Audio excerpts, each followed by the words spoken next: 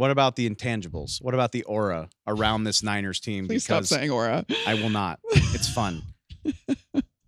I don't know how many teams have dealt with as much drama as the San Francisco 49ers. Yeah.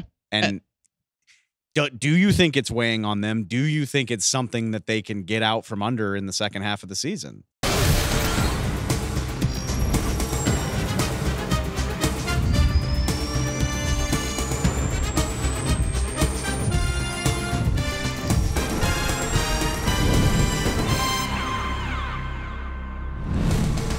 Welcome to the NFL on Fox podcast, presented by Verizon, the NFL powered by Verizon 5G. I am your host, Dave Hellman.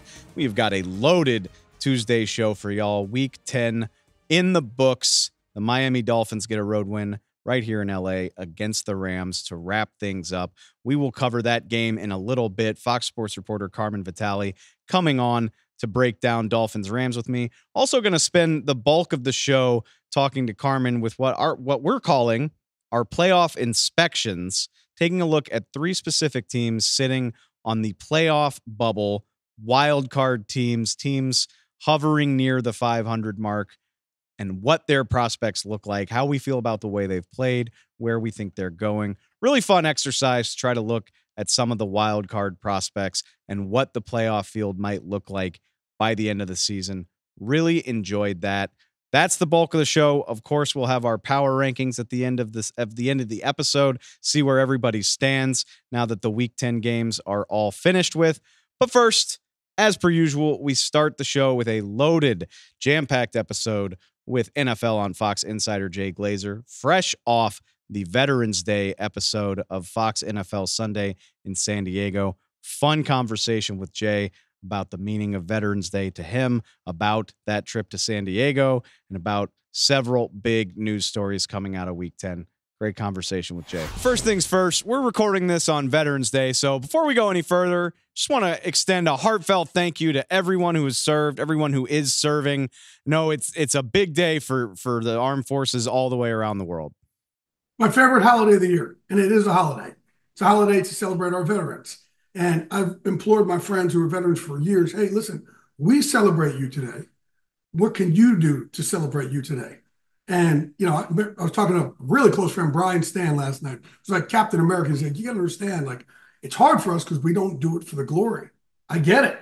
But if we're celebrating you today, find something you can celebrate, whether it's your teammates, your service, your sacrifice, something, because you deserve it. So every veteran who's listening to this today, man, I know on behalf of like Fox, when we say we thank you for your service, we truly mean we thank you for your service, but celebrate yourself today. You deserve it, man. You know, I don't think I've ever thought about that, and it's such a good point. I mean, serving in the military is such a selfless act, and I'm sure it is a little bit of a departure to celebrate that on a day like today, but you're absolutely right. I mean, there is no shame, and that is absolutely something you should do. It's funny because, you know, a charity years ago called MVP, we would go around, I'd say, hey, give me something you could celebrate. And something you're proud of, you could celebrate about yourself. And they would go around and it would be anything but something to take pride in. And finally, I'm like, no, you got to find something. You just keep deflecting. And somebody said, well, how are we supposed to be proud of killing somebody? And I said, I'm not asking that. But be proud, celebrate something. And this finally somebody said, all right, I'm proud when my they freed a town in Afghanistan. They put the first sandals on these little kids in Afghanistan. Like, there we go. And then somebody said, okay, I got one. I saved this person. When I lost my friend, his mom gave me his Green Beret. When I did this, and all of a sudden the room was like, yeah, we found it. We felt it. And for those out there, again, you sacrifice. Like, I've always marveled, you don't know me, you don't know my kid, but you leave your own family to go protect me. And I really fell in love with the military. You know, I've been able to train troops throughout the world, thank God, with, you know, my being coaching mixed martial arts, I've got to do it all over the world. But before that, 9/11, while I was in New York City, didn't know what to do, where to go. People were just crying outside. We knew we were attacked. And I go outside, and it was chaos. And all of a sudden, these two fighter jets came flying over. And I'm like, we're good. And literally that day, I made my commitment to whatever I could do to support our troops, to support our military. And I have for years. I've worked obviously a lot of mental health. And somebody recently, I got an award, recently a military award through the American Legion in August. And I got up and I told a room of 1,000 veterans, I said, I talk a lot about mental health now, but it was our veterans that gave me the courage to be able to speak about it openly, because I did it in these small groups of veterans and athletes together with MVP. And there was no shame. And they all started being vulnerable and open up. And I realized, man, I could really help people. I could lift people up. I could coach them. Being of service is what helps me between the years as much as anything. Being of service and having a team. So I had these team of veterans, and I was able to be of service, and it really helped me with my grade. But our veterans gave me the courage to start talking about mental health publicly. Without them, probably never would have done it. So I owe them a lot. It was a big weekend for you and for the show, obviously. Fox NFL Sunday aired Sunday from Naval Base San Diego this weekend. What was that experience like? And I mean, I've got to imagine it's nice getting hands-on time, face-to-face time with service members and veterans. I'm sure it's always a really big weekend for y'all. But we do it every year. Again, like Fox truly supports our troops. I've been at Fox for 21 years. There's not been a year where we haven't gone to a military installation for Veterans Day and or Thanksgiving. Some years I've gone on Thanksgiving. I went to, oh my God, on Thanksgiving, Fort Irwin, the demilitarized zone up in South Korea where it meets North Korea. Where else have we gone? We've gone to so we got our Air Force, we've got Air Force Academy, West Point, Annapolis, Fort Benning, Fort Irwin, Afghanistan. The guys went to an Air Force carrier before I was there. Qatar twice. But every year. We really, really have the support. Eric Shanks, our boss, he is so pro-military. And we used to do it where it was kind of every other year, but I would go the years they didn't go. Now it's everybody, every year. And they put so much thought into this. This weekend was great because we got to go to Buds and work with SEALs all day Saturday, which was great. Then be around the Navy, obviously, all day Sunday. We went to the I-Bar too, which is in Top Gun, the second Top Gun Maverick, which is amazing. And Terry ended up putting his hat in the bar, so he had to buy everybody drinks. But it's like I just talked about teams. Like I need teams to get the roommates in my head to talk nicely to each other. There's no better team on the planet. And one of the stories I had this weekend was the Seahawks, Mike McDonald bringing SEALs in 2 weeks ago, just 2 weeks ago, and the whole thing was he brought them in because like who better to learn calm under chaos than these guys. But the big thing they really teach is like, it's team, team, team. When bullets are flying, it's still about team. And look, you don't need guidebooks in life when things are good. You can just float, right? You just take it. We need some help in adversity when things are bad, when the world's kind of things like it's crashing down. That's when you got to learn to be calm and get everything to slow down. What better team to learn that from than these SEALs? So he brought them in, and that was it. Their message is like, look, your game plan is not always going to go to plan. But when it doesn't, you guys got to stick together as a team. And eventually you all rise up. I have a really close friend named J.C. Glick who served for years in the Army. And he has a saying, we lift while we climb. Right? We lift while we climb. And I love it. Like you got to climb through adversity, but lift each other up in those times. So when I'm going to get to be around these guys, man, it's holiday season for me, man. I love it. It's my favorite holiday. Although I will say I did get screwed this weekend because the guys got to do cool stuff. They got to do cool stuff. Kurt and TB are shooting these big guns, and Gronk's in the opposite course, and Howie and Stray are doing these waves, and I got rescued. I was like a damsel in distress. I got rescued by Kurt and TB. And the SEALs, of course, were like, man, they're not rescuing me. Come on. I'm not just going to sit and hide out in a shack. And I was the damsel in distress, but I got rescued by the SEALs. I mean, man. I mean, we can't get a 50 cal for Jay or something? I mean, come on. They had 50 cals. I did. I know. I'm glad y'all had a great time, though, man. That sounds really fun. It's always a cool show. Every time we go to one, we always say, this is the best trip we ever had. And we certainly said it this time. Okay, so with all of that said, I do want to get a vibe check from Jay Glazer coming out of the weekend. I said it on the recap show last night. I know they're only 4-5, but the Chicago Bears just seem to be in a big amount of turmoil that would suggest they have a way worse record. Have you heard any hint of any sorts of changes or any of that type of stuff happening? Because, man, this feels bleak even for a team that's only one game under 500. At their meeting this morning, and that was when I put that story out last Sunday, right, about the reaction from Tyreek Stevenson, and I even told people in the organization, look, I'm going to put this out there, and there's two ways you guys can react. You guys could either be like, oh, no, hey, man, and like it was that one play. It was a fear of turning the tide of an organization. It was that bad. Or you could drop the hammer, take your punishment, right, and let's come together on this. And they didn't. I kind of covered. Oh, no, Jay walked off and gathered himself, and it was just a walkthrough. I'm like, you guys are missing the point. This was a teachable moment for you all to come together and be like, no. You're sitting down. You're taking responsibility for this. This is what needs to happen now. The winning cultures don't deal with this stuff. Get angry, get mad, lift while you climb. They didn't do that. I think that just threw them off. They got stuck in a rut.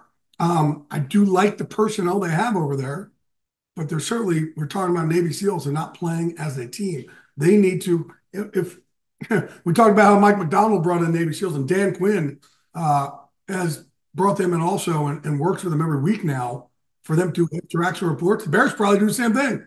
Might not be a bad idea. Their entire schedule the rest of the way is teams that are in the thick of the playoff hunt. So best of luck with that in Chicago. Just feels like a very interesting situation. They need someone who could develop this quarterback. There's not a lot of coaches who could develop players anymore. A lot of them are play callers. A lot of them just want stats so they can either get a head coaching job or, it's not like there's developers. There's the Sean McVays and the Kyle Shanahans and the Andy Reeds and what Cliff Kingsbury doing over there, right? There's guys who can develop talent. Even like, listen, I know the Cowboys are obviously, they're disheveled too. But what Dak did last year, the big thing was, it was Kellen Moore, then Mike McCarthy took it over and went back to basics, footwork, developed, worked on these things. And statistically, Dak had a great year last year. So there are developers of these young quarterbacks, but if you don't develop them, it could really stunt you. They need somebody who could develop Caleb Williams. Speaking of Tyreek Stevenson, I mean, this is not quite a 1-for-1. And the 49ers did manage to win on Sunday, unlike the Bears a few weeks ago with that Hail Mary. But with Deebo Samuel and Tabor Pepper, Jake Moody we can call it arguing. There's just a little bit of physical contact, but I mean, that's a bad look for the 49ers. It's a bad look. And I'm curious, is there discipline coming for Deebo Samuel? I know they all said after the game it was fine, but that's a strange situation when you've got guys fighting and arguing on the sideline. I don't know what's going to happen with it, but look, sometimes brothers fight, but sometimes it's a bigger situation. But it's football. So sometimes guys, what is great about a locker room, unlike the rest of the world, is you fight it out and it's over. And it's done. Where the rest of the world, man, people are just so angry right now. I've always said if the rest of the world could be like a locker room, we have people from all different backgrounds. You can say whatever you want, and nobody gets insulted. If you do, you fight it out and it's over. We'd be in a lot better place if we act like a locker room. Yeah, you're so right. And not to mention when you get the win, I'm sure that helps. One last thing I wanted to ask you about, and I promise that this is a compliment. I promise it is. Can I sway you that the LA Chargers are just kind of boring in the best way? Like, this is a team that is so used to drama and losing games in the weirdest fashion, losing games they're not supposed to. And here this year under Jim Harbaugh, maybe it's not flashy, but they just play good, sound football and win games. I mean, it feels like a testament to the culture that he's brought, right? I don't think anybody cares if you can't call them flashy or boring as long as they're winning. But the culture is, without a doubt, it's different. Jim's a winner. He's a winner. Like, there's no other way to go about it. He's a winner. And, I think with the 49ers, there's so much drama there with him and Trent Baalke. But there's not. He and his GM, who worked for his brother, obviously, get along great. Everybody there is on the same page with them. All the coaches are on the same page with them. But the players are buying in. They believe it. And by the way, their personnel still isn't like they're going to add pieces. Did I win you over at all when I called them boring? Like, I truly do mean that in the nicest way. Yeah, absolutely. And I think it's just going to, as you get a whole another offseason now to really build, because last season was about pairing off, right? This season will be about how do we build. And yeah, but again, another year I talk about development. Even though Justin Herbert was great, can't hurt to continue to develop and learn. Like, listen, man, like you can never stop learning. I don't care who you are. Like the smart black belts will learn from a white belt if you have to. But you never stop learning. You never stop evolving. So a guy like Justin Herbert, he can continue to learn from Jim Harbaugh, but also drill it. Not just the learning, it's drilling it over and over and over and over and doing it kind of in the way that he learns from Jim. Yeah, I think this team's on the upswing. This is a team that felt a year away, and they're 6-3. And that's what's so cool about it. They got a primetime game coming up this weekend to show their stuff against Cincinnati, show everybody what they're about. I'm really looking forward to that. Jay, always love talking to you, man. And I'll say one more time, thank you so much to any service members, past, present. If you're listening, we really appreciate you. Hope you have a great Veterans Day. And like Jay said, I hope you all take a chance to celebrate yourselves. Jay, we'll talk to you soon, man. I appreciate it. Thanks as always to Jay Glazer for hopping on the show. And thank you to Carmen Vitali of FoxSports.com, who's here again, as she often is on Tuesdays, to help me make sense of this crazy league. Carm, what's up? Hi. Yeah, no, this is fun. We're having fun. We're having fun. We are officially into the second half of the season. It's not it has so long been apropos to talk about the playoff push. I saw people calling it Separation Sunday, where the contenders are separated from the pretenders. I think that's fair, and it goes in line with our exercise today, because I don't want to talk about the Super Bowl contenders. Like, we know who's at the top of the divisions. In a lot of cases, it feels like we can call several of the division races already. So let's talk about the muddy middle. Let's talk about the wild card race and some of the teams that are in the middle of the league as things stand. We're calling this playoff inspections, where we're looking at a handful of teams, 3 to be exact, from around the league, how they're playing, what the rest of their season looks like, whether they look like a true playoff team to us. We have the rights to the Inspector Gadget theme because that would be really great for this segment. That one? Yeah. Go Gadget podcast. I don't know. I don't think we do, actually. They're going to tell me later that we have to bleep that out. So thanks for that. We'll get some generic bumper music in its place. 3 teams. 2 of them are in the playoff field right now. One of them is on the outside. Or no, I'm sorry. One of them is on the inside. 2 of them are on the outside looking in. And it's our job to take a look at this and figure out how we feel about them. I wanted to start with a team that really wasn't all that impressive on Sunday, but they are just getting the band back together. And I've seen this going around the NFL community already. Our good friend Kevin Clark, I saw coming out of Sunday, said the season starts now for the 49ers. So that's where we're going to start. San Francisco 49ers. The San Francisco 49ers. And it says a lot about where you are as an organization if you can play 500 football for 9 weeks and the season starts now for you. There's not a lot of teams that have built up that kind of trust. But I do think the 49ers are one of them. So I'm going to tell you what we're going to do here. Okay. We got our playoff inspection. We've got 4 categories: your current level of play, your remaining schedule, your intangibles. In 2024, maybe we should call that your aura. Your aura? Okay, Gen Z. Your aura, and then You're not Gen Z. Your overall inspection sticker. In New Orleans, we call an inspection sticker a brake tag, but I digress. Yeah, you do. There's always it's just an inspection. You have to get your emissions test. Let's give the 49ers an inspection. And like I said, they played your old friends, the Buccaneers, on Sunday. Yeah. And by the lofty standard that we have for them, it wasn't all that impressive a performance. No, it was very close to going the other way, as it has been for the Buccaneers, by the way, over the last 3 weeks. And I know this because I've picked them the last 3 weeks, and it's at the last second. How's that working out for you? It's not working out for me, but you know what? I pick with my heart, Dave. I know this is why I don't actually gamble very much, because I pick with my heart too much. Leaving that where it is, and we can talk about how close the Buccaneers are to having a winning record another time. The 49ers, they struggle on special teams. Defense did buckle down and force a Tampa Bay field goal at the end there in the final minute that set the Niners up to go get the game-winning points. Christian McCaffrey's back, goes over 100 all-purpose. Brock Purdy had his best game in several weeks. But where do you stand in general with the recent level of play, knowing that this was their first game with Christian McCaffrey back?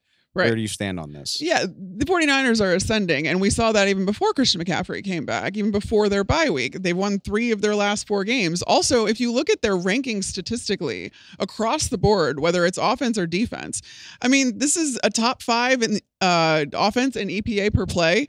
You're averaging 412.4 total yards per game, which is second in the NFL. And then you look at the defense too, and they're 11th in EPA per play allowed. They're doing their job too. It's kind of confounding that they got off to such a slow start, even with all of the injuries that they've had. They've been extraordinarily productive on both sides of the ball. So now with Christian McCaffrey added back into this mix, he is such a catalyst for what Kyle Shanahan wants to do on offense. And I feel like it's just not quite a Shanahan offense without Christian McCaffrey in it. So now that like missing piece, not that they weren't getting by without him, but now that missing piece is back in there, I mean, even though statistically they've been doing really well, I think that this is the difference between closing games out and not with Christian McCaffrey back in it. So I only see them ascending. It's weird. We talk so much and we've wrung our hands about what the 49ers haven't been. Yeah. It all looks pretty good statistically. It really does. It's almost like it's so confusing as to why they were even lacking. I dove into the Niners while we were prepping for this, and I expected to find all this troubling information about their defense. No. They're top 5 in defensive DVOA. Yeah. And, they've been figuring it out, losing Javon Hargrave earlier in the season. Their pass rush has been putting things, trying to figure out what works and what doesn't work. At the end of the day, it's all still there for them. And I know you can't get results back, but I just think, they had total control of a game against the Rams in the last 6 minutes, and they were up 10 against Arizona and even had a chance to go in and put that game away before a Jordan Mason fumble. And if those 2 results don't go sideways, they're 7-2 right now. And we're not even having this conversation. We're talking about them comfortably being in position to win the division again and all that other good stuff that the Niners do.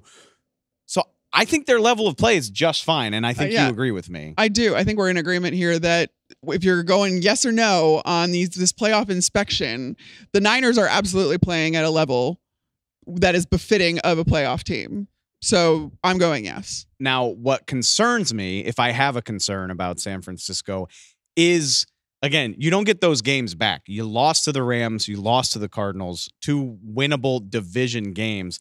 And the schedule is tough. Even if you love San Francisco, they have so much talent. But according to The Athletic, they have the 4th hardest strength of schedule remaining in the entire NFL. They got games against Super Bowl contenders, Green Bay, Buffalo, Detroit, still on the schedule. You see it up here if you're watching. They've also got games against division teams, still got return games against the Rams and Cardinals coming. You've got a game against Seattle. You've got a game against the Chicago Bears. Even on paper, the easiest looking game here is Miami, and that is a completely different team since Tua Tagovailoa came back from his concussion. So there isn't much in the way of a gimme for San Francisco. And for a team that's already 5-4, that does concern me a little bit.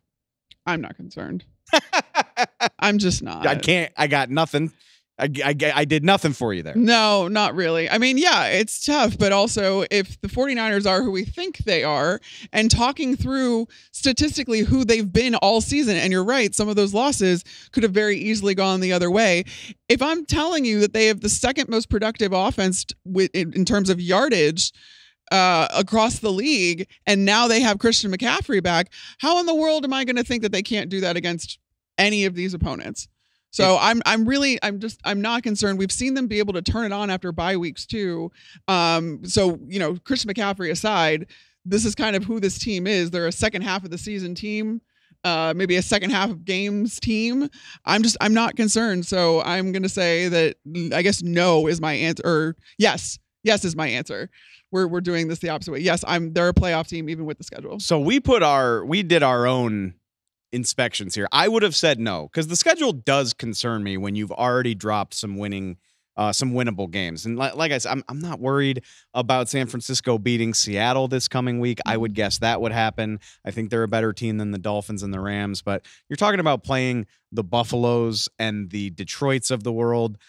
Not saying they can't win those games, but it's the NFL. Logic says that you're probably going to drop one or two of those. And when you're already at 5-4, that's the difference. Not so much in making the playoffs, but like having a home game, getting to the point where maybe you could be in play for the bye. I mean, you never want to speak too soon, but like the bye almost feels out of the question for San Francisco with the way that the Detroit Lions are playing this year. So I would have said no, but I hear you. I do think if there is a team that's talented enough to overcome this type of schedule, it's probably San Francisco. It's crazy. You lose Brandon Ayuk for the year with an ACL, which just means that now with Christian McCaffrey back in the lineup, you go CMC, Deebo Samuel, George Kittle. Yeah. And Ricky Pearsall got his first touchdowns this last game. That trio of skill players, though. And then, Ricky Pearsall, Juwan Jennings, Kyle Juszczyk can build off of that. But, like, to have that trio yes, after you lose an all-pro for the year. On top of having the defense that they do, that, yes. That's what I'm saying. I don't have a lot of concerns about them even going against stiffer competition down the stretch, because if we're going to talk about the 49ers like they're this powerhouse NFC team, then let's talk about the 49ers like they're a powerhouse NFC team. Okay, so if that doesn't concern you, what about the intangibles? What about the aura around this Niners team? Please stop saying aura. I will not. It's fun. I don't know how many teams have dealt with as much drama as the San Francisco 49ers. Yeah. And do you think it's weighing on them? Do you think it's something that they can get out from under in the second half of the season? Yeah, that is the concern for me with the 49ers, is can they keep it together? Because for a large portion of this game against Tampa Bay, it was back and forth. And you see it right there. Deebo Samuel's choking out his kicker. His long snapper. Is that was the holder, wasn't it? Actually, it was the long snapper. It was the long snapper. Pepper. Yes. Like, first of all, what do you? Long snappers are the most inoffensive players. Period. Like they have one job and they mostly do it well. And you look at how they're struggling in the special teams game, and special teams is already an isolating job. Like if you've never seen football practice before, special teams guys are on the separate field. They're on their own. They're not really a part of the team. And so then to treat your teammate like that, I don't care if it's the heat of battle, that's just unacceptable to me. And could you imagine, you talk about the games that they've lost that they easily could have won. There are plenty of games that they won that they easily could have lost, being this one being one of those. Tampa Bay being one of those. Could you imagine what would have happened if Jake Moody ended up missing that kick and they lost to them in overtime? Could you imagine what the story would be then? Can you imagine what that locker room then looks like now? It's very easy to shrug that off and be like, yeah, I'll go talk to Moody after the game, or after I'm done with you guys, like Deebo Samuel was talking about in the locker room. It'll be fine. It'll be water under the bridge. That's not water under the bridge if you lose that game. And if you're that volatile, that is something that is concerning to me, because you see the really great teams, again, the Detroit Lions being one of them, where they are down, they are never out.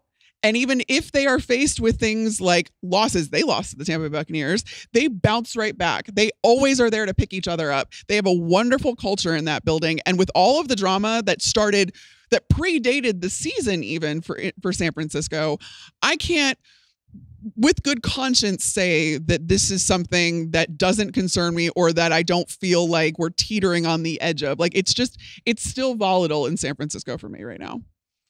No, they don't pass the vibe check. This 49ers team is starting to remind me of like the 90s Cowboys in the sense of just the show outside of the show, like the show that has nothing to do with football. Right. But I think I mean that as a compliment. Like, if there's a team that I think can weather this, it's this one. Like, you got Trent Williams got ejected a few weeks ago for throwing a punch in a game. You've got the Brandon Ayuk, the contract drama, and the constant back and forth. And then he gets injured after Deebo Samuel has a podcast. Deebo Samuel and George Kittle were both on the subject of a television show last year. I know it didn't come out till over the summer, but you're still having all of that swirling around the team. Am I missing anything? I'm sure we are. Nick Bosa made a political endorsement during a game. Well, not during a game, but after a game recently. Wouldn't talk about it. And then oh, by the way, your rookie draft pick got shot. Very unfortunately, but very unfortunately. Like, yes, I mean that in a very unfortunate way. Like, and then he comes back and it's this wonderful story, and like the vibes are turning around from stuff like that. But I cannot get over Deebo Samuel choking out his own teammate. Like, that is just, there's no excuse for that. I've seen a lot more. I feel like we've seen a lot more infighting this year than we have in years past.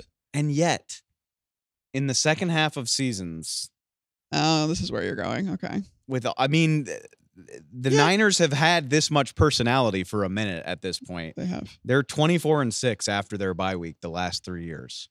Yeah. 9-0 in 2022. 7-2 after the bye last year. 2022 is almost a direct reflection of what we just saw, like or what we're seeing currently, because they had a week 9 bye that year, and they went into it at 4-4, and so they were right at 500, and then they ran the table afterwards. It's that's what I was going to say. Is it's very normal for the Niners to play 500 ball for 7, 8, 9 weeks and then get it together, and it's not great that this Deebo confrontation with Tabor Pepper and Jake Moody happened just now. But if there's a team I think can push past it, it's this one. So they passed that check for me. I'm going to go ahead and speak for you. Yeah. We see this team as a playoff team. Yeah, absolutely. I mean, I don't think that they are the powerhouse in this conference anymore, because I don't know how you argue against the Lions being the best team in the NFC, if not the entire league at this point.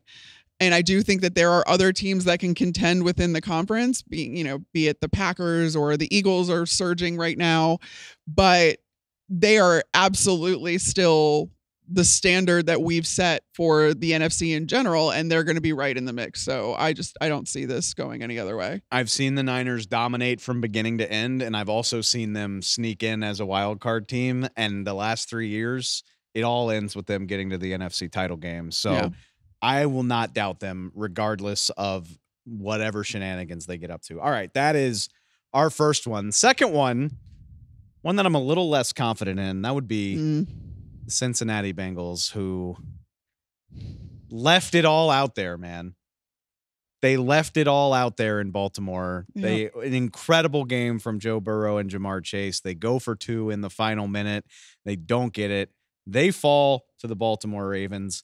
They are 4-6 despite having a top 10 offense, despite having the leading passer in the NFL, despite having arguably the best receiver this season in the NFL.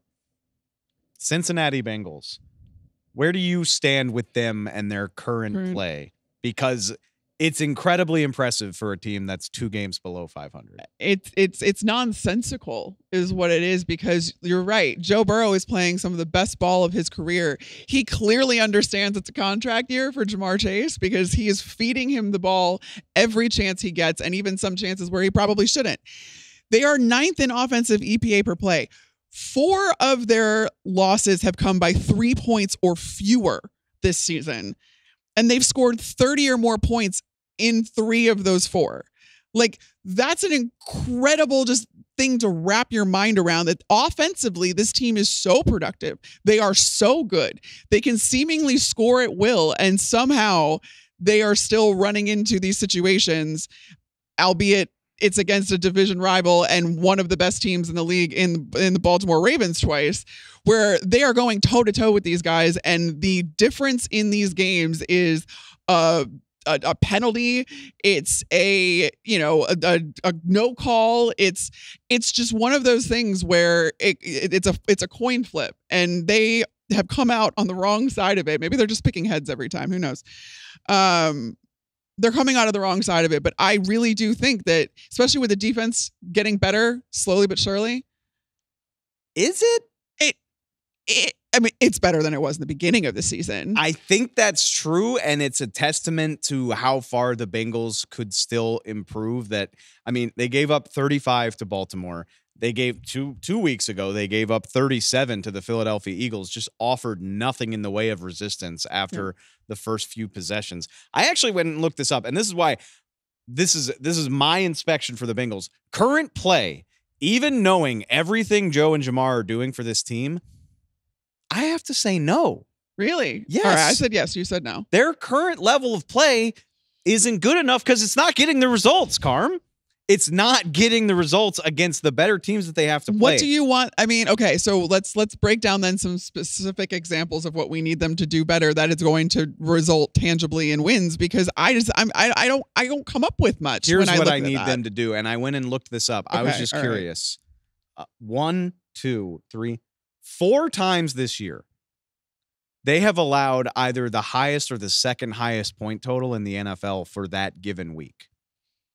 Like, they have a 35, 37, 41, 38, 26. How are you winning in the NFL doing that on a regular basis? Mm-hmm. And I know stopping Lamar Jackson and Derrick Henry is tough to do, but stop. Again, Philadelphia, 7 straight possessions with points. Jaden Daniels, who set like every record imaginable for completion percentage and efficiency in that Monday night game in Cincinnati. I need something more from the Cincinnati defense, because this level of imbalance is not sustainable, and we know that because they're 4-6. That's true. But that then brings me to their remaining schedule, where could it be as simple as they're not going against the Baltimore Ravens again? They're not going against the Philadelphia Eagles anymore. They're not going against a surging Washington Commanders team with a rookie quarterback that is playing out of his mind confidently, all of that. The remaining schedule, I mean, that is that it could be as simple as that. That is my case for optimism. Okay. For the Cincinnati Bengals. Same. They do not play another offense that's top 10 in offensive DVOA the rest of the way. They play the LA Chargers this coming week. They're a respectable 13th, but certainly nothing like you're seeing from the Baltimore Ravens, the Washington or even the Commanders, Eagles, Philly. They also, if you're seeing it, if you're watching it right here, they get to play 3 of these last 8 games, or 7 games, because they've played 10. You get to play 3 of them against some truly woeful teams: Dallas, Tennessee, Cleveland. Now, you have to sweep those games, right? Which, again, we can't even fully trust the Bengals to do that, because we've seen them with some puzzling results this year. I mean, I know it was the season opener, but I'm going to continue to harp on losing a home game to the New England Patriots as a big part of the reason why you're even in this mess. Yeah. But with that said, this is a team that was 5-6 last year when they lost Joe Burrow, and they rallied to 9-8 with Jake Browning. And in 2022, they were 5-4, and I believe didn't lose again the rest of the way. So they do know how to do this. Yeah. But man, it would be nice to see them start to do it. You know, we're getting late in the year here, and I just need to see more. It's funny because when I looked at their schedule earlier, like, to start the season, you look at that late bye and you're like, ugh, that's tough. This could be the best thing for them. The bye always comes at the perfect time, no matter when. Right? I know that's so true. But like, you now have an opportunity where if you you could run the table after your bye.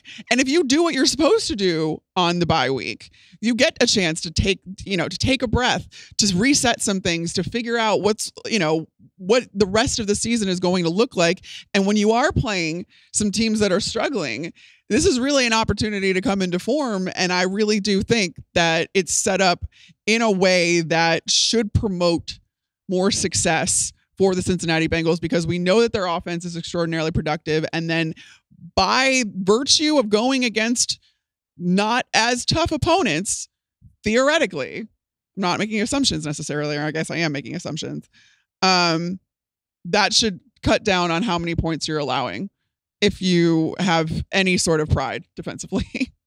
I saw the Bengals were working out my old friend, your old friend as well, Lombardi, Lenny Fournette. Maybe they'll add him to their practice squad. Zach Moss on IR. Maybe having more offensive balance can help them a little bit. They did get Khalil Herbert from the Bears. They did that as well. So they have a running back, another running back to kind of balance that offense out. The schedule sets up favorably, and we can roll that into intangibles for the Bengals, which I'm always gonna give a big yes to that. You mean the combination of Burrow and Chase, what they're doing week in and week out.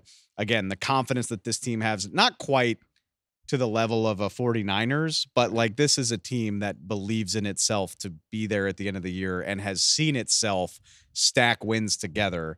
On top of that, if you're following along on a Tuesday, Zach Taylor did update the status of T. Higgins and Orlando Brown. Nothing concrete, but I feel positive that at least one of those guys will be able to play Sunday against the Chargers, maybe even both.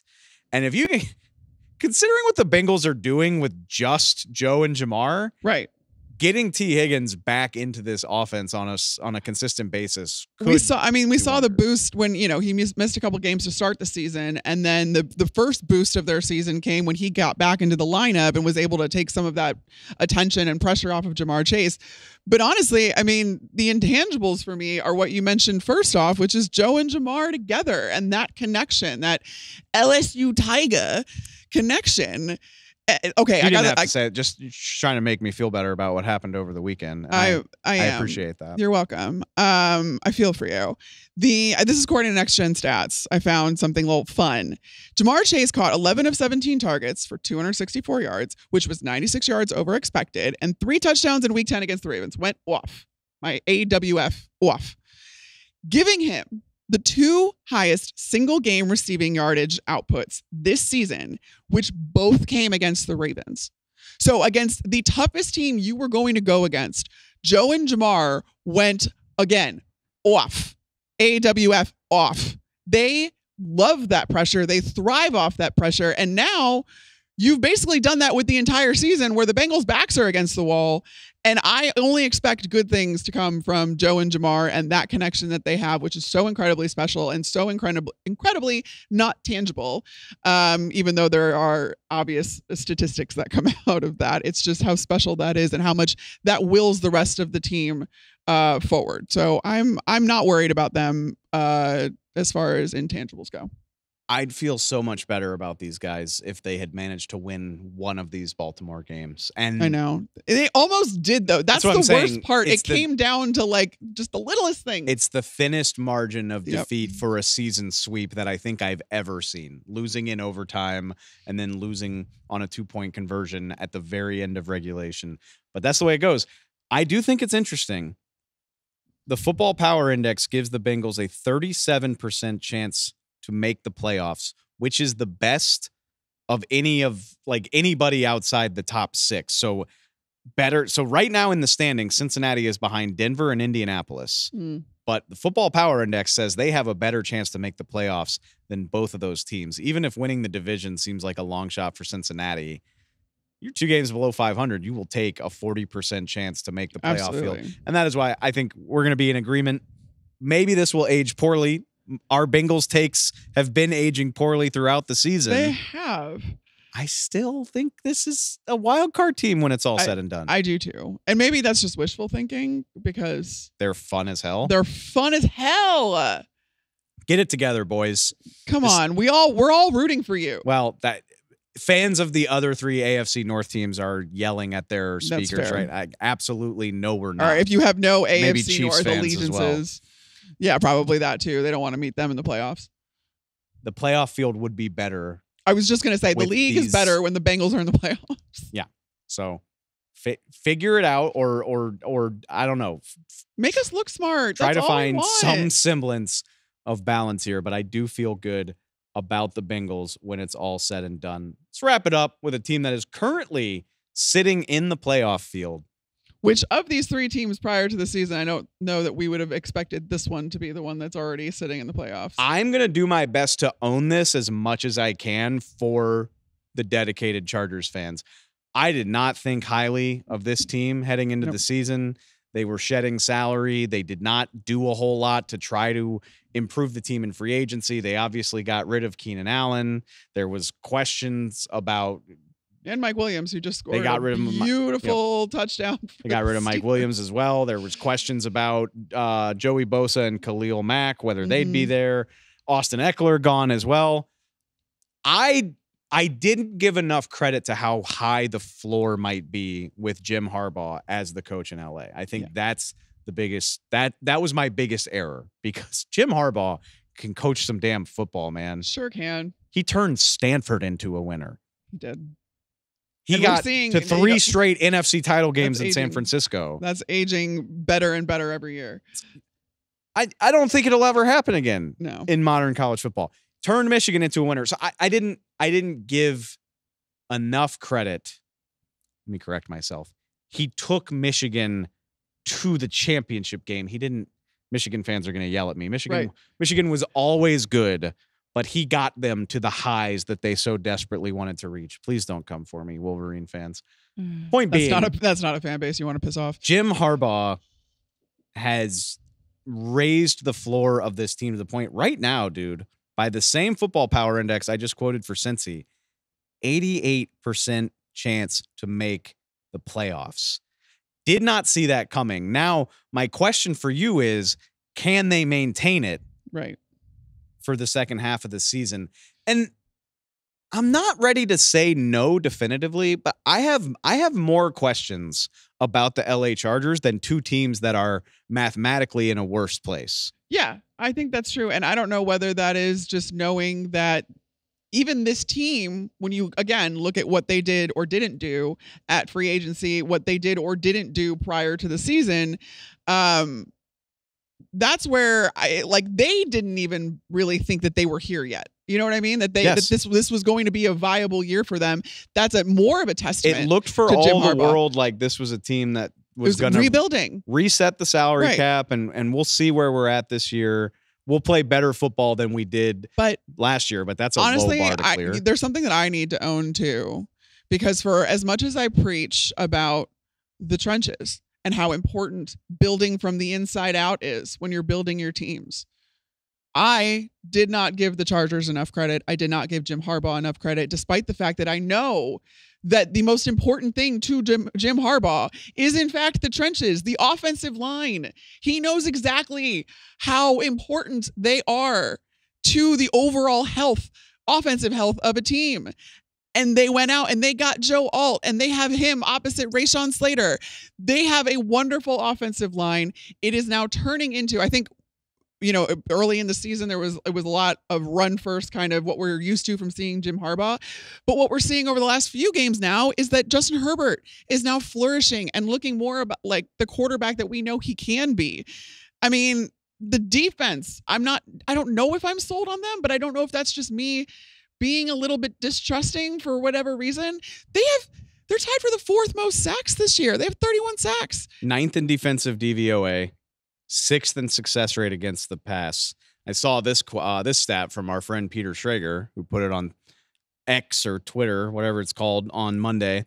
Just the 4th defense since 1990 to hold its first 9 opponents to 20 points or less. And that 20 was Pittsburgh back in week 3. And that it was just 20 points. That's the high for the season. I know. And I keep being best scoring defense in the league, 13 points a game. I'm trying, and I think there's part of that too, that it hasn't been the toughest road yet for the Chargers. But what's happening with Justin Herbert is what also gives me optimism that even when the competition gets stiffer, I mean, over the last 4 games, Justin Herbert leads the league in big time throws with 13, according to PFF, and has 0 turnover worthy plays in that span. He is the highest graded quarterback per PFF in that span of the last 4 games. He is, again, flourished now with the foundation of a good offensive line, a good rushing attack, really good rushing attack. Shout out J.K. Dobbins. And now we're seeing him get to the level where this offense is extremely well-rounded under Jim Harbaugh, which is not something that I thought we would necessarily see, especially in the first year, so that come time for them to go against some stiffer competition down the road, which they're going to get. Maybe they can uphold this. Which is why, for the current play, having said all of that, yeah, I'm on board. You're on board. Yes. I'm not, and I'm going to tell you. Oh wait, why. am I not on board? I don't think I'm on board. I'm not on board because of their competition. You want to hear some? And I hate to do this. This isn't college football. You play the team that's in front of you in the NFL, and everybody's good and all of that stuff, but. The Chargers' 6 wins have come against teams that are a combined 17-40. Yeah. They've played 5 of their 9 games against teams that have 3 wins or less right now. And in their 4 games against teams that are 500 or better, they're 1-3. They're scoring 14 points per game in those outings. The feather in this team's cap right now is a win against the Denver Broncos, which I will say it was a dominant win. Yeah. It was a much more lopsided win than the score would tell you, because the final score was 23-16. If you watched the game, they were in control the entire way. That still being your marquee win 10 weeks into the season just doesn't sit right with me. And that is why going into the upcoming schedule, I can also say, yeah, it's a murderer's I have some big questions about that. You start this week with the Bengals. You move on to the Baltimore Ravens after that. It's Kirk Cousins and the Falcons after that. And then the return game against the Kansas City Chiefs, who they did play well. They did. They lost by 7 to the Chiefs earlier this season, 17-10. Still didn't win that game. And that's what's crazy is this is a team, Football Power Index says, you have an 88% chance to make the playoffs, just a 3% chance to win the division. That's how firm a hold Kansas City has on this thing, even with the Chargers playing well. And then even after that. It is nice that they get to wrap up the season with Denver, New England, Las Vegas, like kind of a nice little cushion after this gauntlet here. But yeah, even Tampa Bay, who they play in week 15. No, we talked about it earlier where they are... The fact that they have lost, 3-4 straight now? 4 with just the slightest margin of error is just, that's a tougher game than their record suggests. I think that's true of the Denver Broncos too. Their division game too. Those things get weird as it is. I do think, ending the season against the Pats and the Raiders, that could be like your breather, but you're going to have to get through a gauntlet as the Los Angeles Chargers before you get there. And so I'm with you. I'm a no for remaining schedule. Absolutely. I'm a no. Until proven otherwise. And I'll happily come on here again and eat crow later if they run through this thing and handle themselves. But I think it's about to get a hell of a lot harder. I mean, the most impressive performance that they've had probably to date, other than beating a 5-5 Denver team, I guess it's that loss to the Chiefs. You went to Arizona. You had a chance to beat this Cardinals team that is surging right now, except they didn't score a touchdown in that game.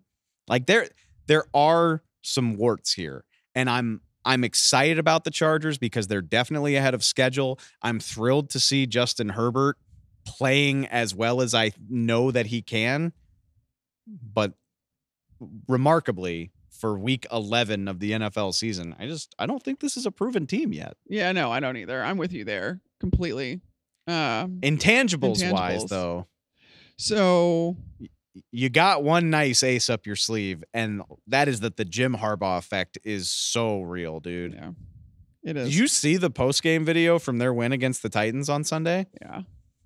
Harbaugh's making everybody give high fives, and they're like singing songs and doing cheers. You got the "Who's Got It Better Than Us" thing, making Justin Herbert give post-game speeches. I love this guy. I love the effect that he has on an organization. And to do it to the 49ers is one thing, because that is a proud franchise with a long history. But the Chargers' history is a lot of pain and suffering. I was going to say, you're not working with a whole lot to begin with. Yeah. You're kind of starting from scratch there.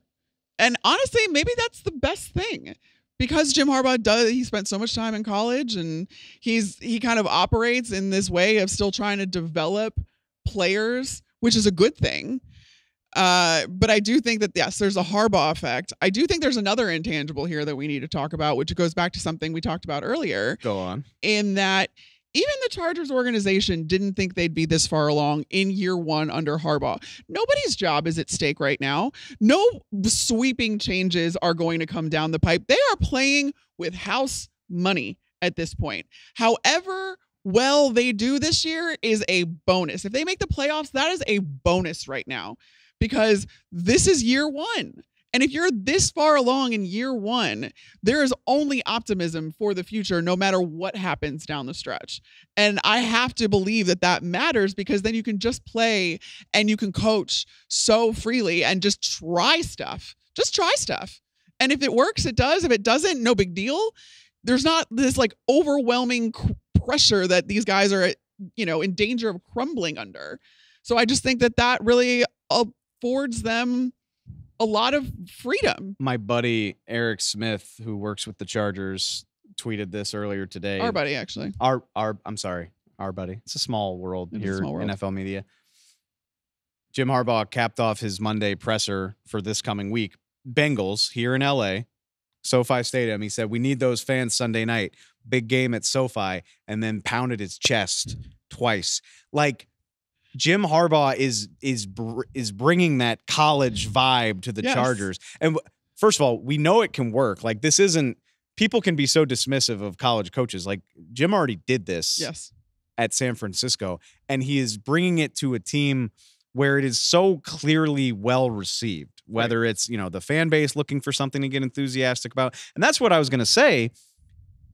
All of my memories of the Chargers post – LaDainian Tomlinson probably are something along the lines of the Chargers have the number one scoring offense and the number one scoring defense, but they're 32nd in special teams and they're 3 games below 500. Like, how did this happen? Yes. Or they're just an out and out disaster like they were last year. Like, those are the two modes that the Chargers have existed in for most of the last. Chargers gonna Charger is a saying for a reason. Well, it won't be anymore. I know. Because they are a sound football team and building it the right way. Everyone in that building is so excited to have this infectious enthusiasm. So I'm giving it a big check mark.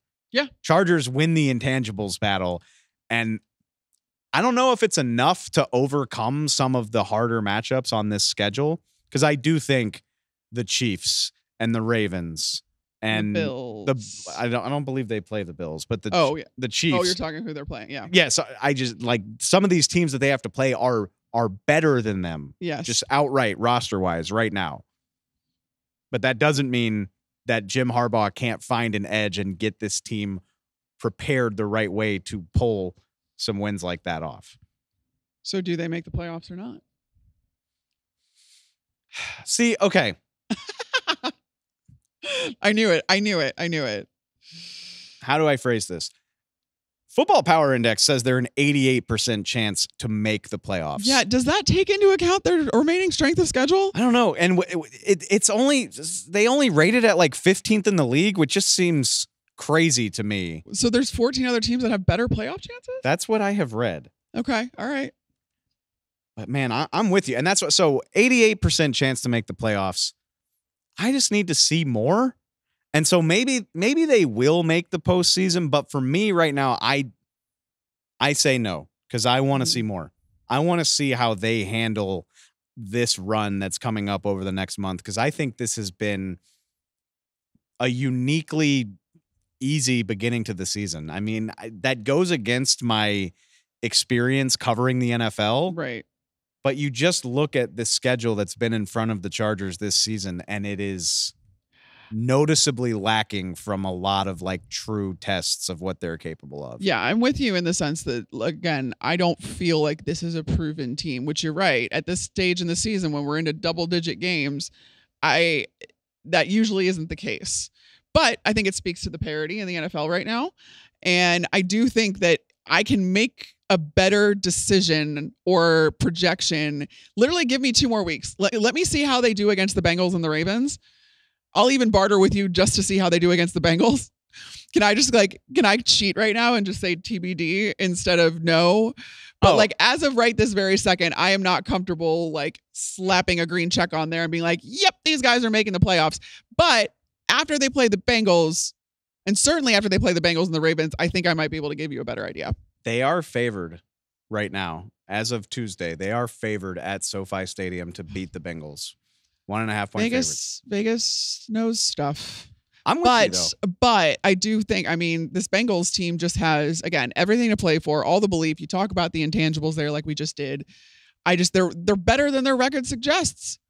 If we want to call it an incomplete, we can.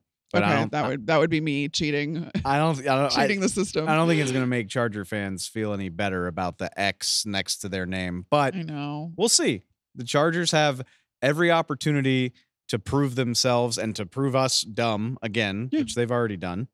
But hey, man, Cincinnati, Baltimore, Atlanta, Kansas City, all in a row. We won't have to ask a lot of questions about the Chargers after these next 3 or 4 games.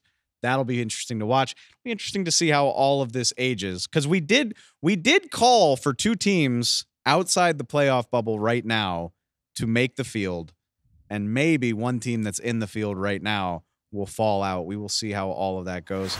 This feels like a week where we can leave the Monday night recap for a little bit later in the show, but we're not going to ignore it completely. The Miami Dolphins come out to LA. They beat the Los Angeles Rams 23-15 on Monday Night Football. And Carm, it honestly, for most of the last 5-6 weeks, we've had a juicy, entertaining, dramatic Monday Night Football game. Monday Night Football has been on a heater. It's been really good.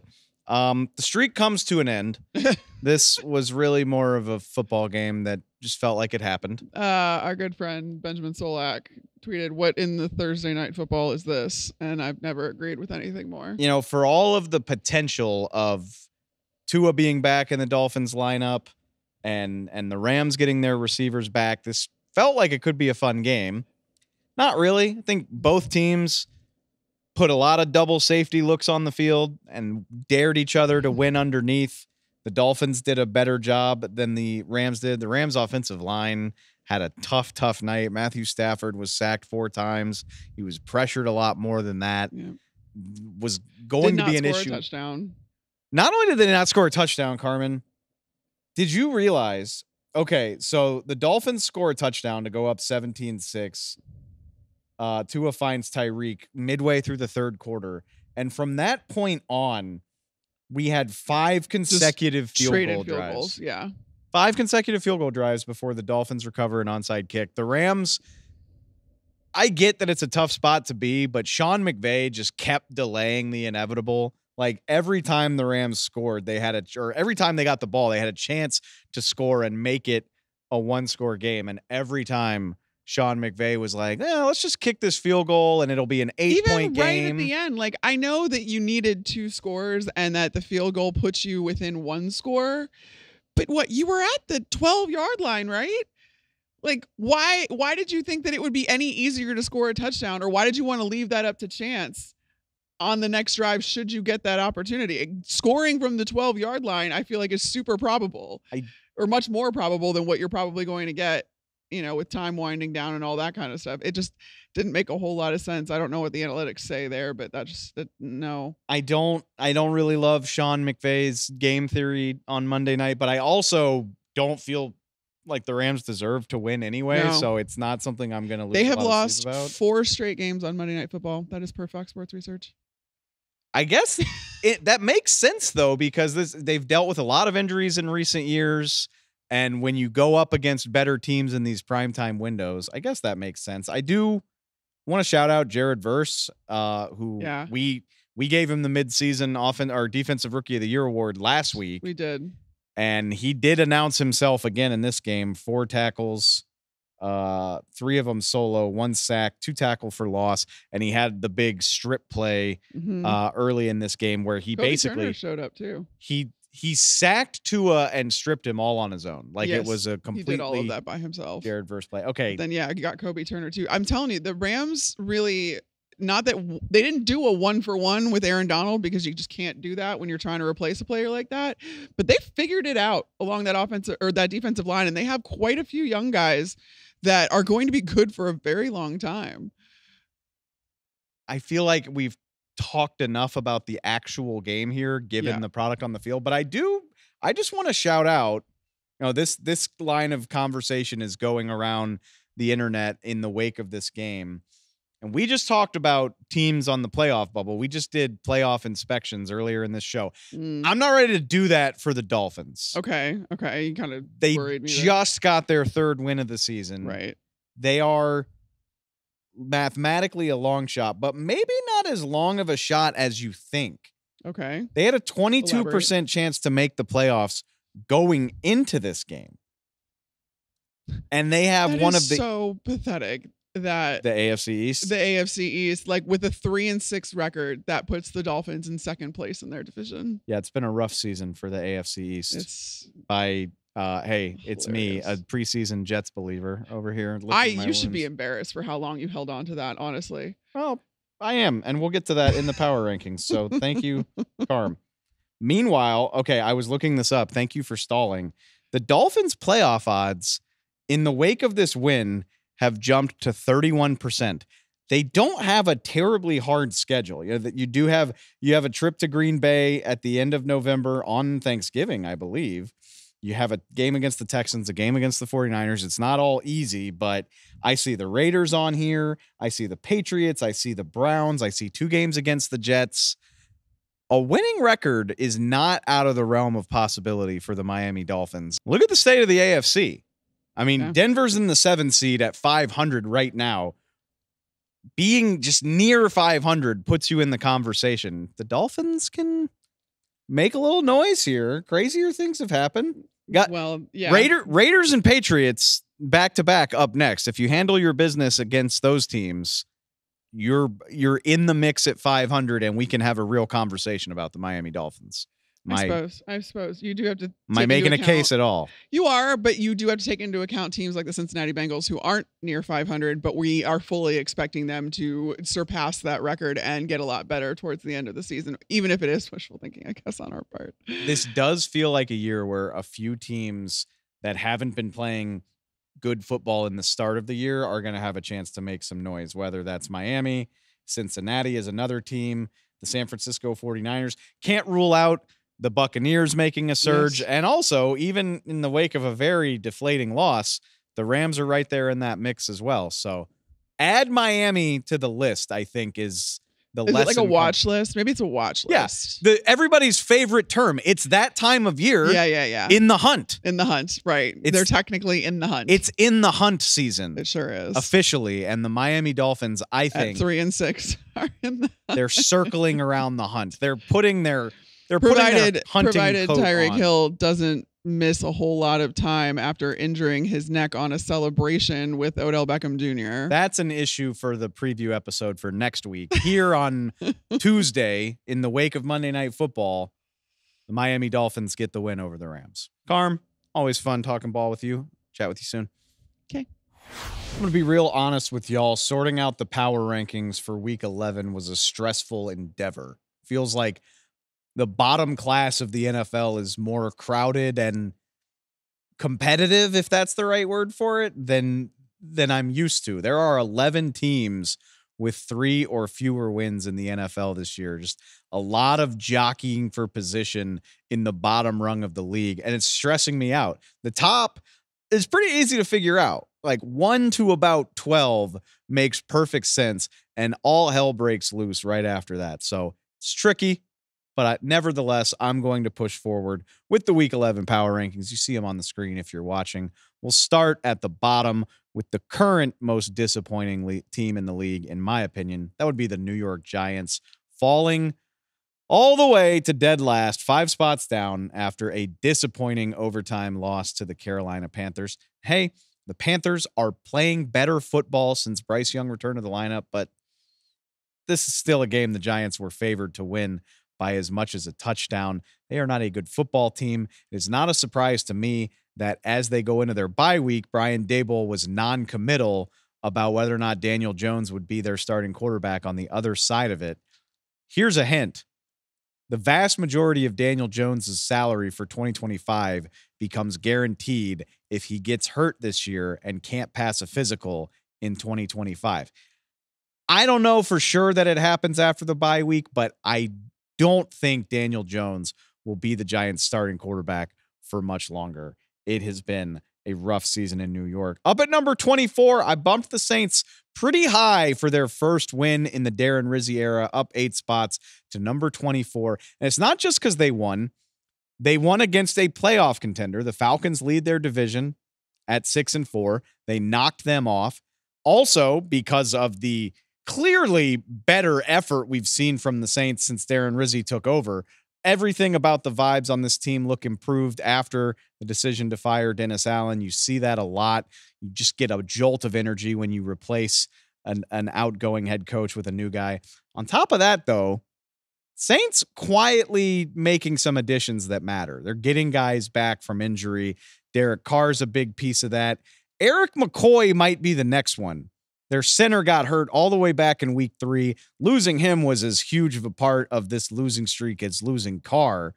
And he could be back as soon as this week. Something to keep an eye on. I don't know what it means in the big picture, but I do think the Saints will be playing better football moving forward. But up above them, I got to put the Panthers above the Saints at number 23, just because they just beat them. And the Panthers are playing entertaining football, maybe not good football. All right. We got to grade this stuff on a curve, but the Panthers have been a more watchable team in the last few weeks than they were for the whole season before that. Like, I actually was entertained by the Munich game early on Sunday morning. Bryce Young, love the moment he's having. Chuba Hubbard, unsung guy, gets a new contract. I see you, Panthers. I don't know if you'll climb a whole lot higher than this, but it's been a nice 2 weeks, which first time we can say that in a long, long time. Jumping all the way up into the top 10. Even I, as a preseason believer of the Cardinals, I don't know if I would have ever guessed they would jump 4 spots into the top 10. Not just a win against the Jets, but a demolition of the Jets. Kyler Murray having an absolutely incredible season. He's been so efficient. Trey McBride making a superstar jump. Marvin Harrison Jr. coming along. They run the ball fantastically. We could have guessed all of that, but the defense is having such a nice few weeks. We've talked about the lack of talent on that side of the ball. The pass rush has been lacking. The secondary needs playmakers. Maybe all that stuff is still true, but they're not playing like it right now. Jonathan Gannon doing a hell of a job coaching that defense up.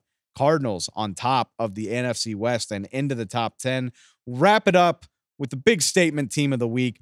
Like I said, the top of the power rankings look very similar when all the good teams keep winning. But the Pittsburgh Steelers had a big chance to make a statement, and they did. They went on the road. They knocked off the Commanders in comeback fashion. I've got them up 3 spots to number 6 overall. Coming back from a 10-point deficit in the second half is not something we've seen this team do a lot recently. I was very impressed. The offense has a higher ceiling with Russ. The defense is a Pittsburgh defense, pass rush everywhere. And now they get to take on the mighty Ravens. And man, if they can do that, then what type of conversation are we having? Because even at number 6, I do think there's a ceiling. Like right now, here as I'm doing this, I think there's a difference between the Steelers and the Ravens and the Lions and the Chiefs, but they got a chance to go out and prove it in a big AFC North rivalry this weekend. Cannot wait for that one. That does it for the power rankings. That does it for the show. Head on over to foxsports.com, Fox Sports app, if you want to see the rest of the power rankings, see my rationale for all of those picks, all of the movement. Make sure you head to Spotify, subscribe if you're not.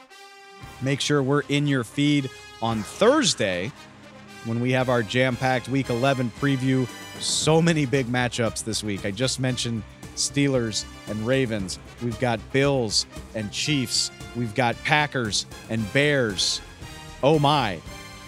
A fantastic week of football coming up in Week 11, and we will be here on Thursday to preview all of it. Make sure you're subscribed on Spotify, on Apple Podcasts. We will talk to you then. I'm already pumped for it. Appreciate it, y'all. Talk to you soon.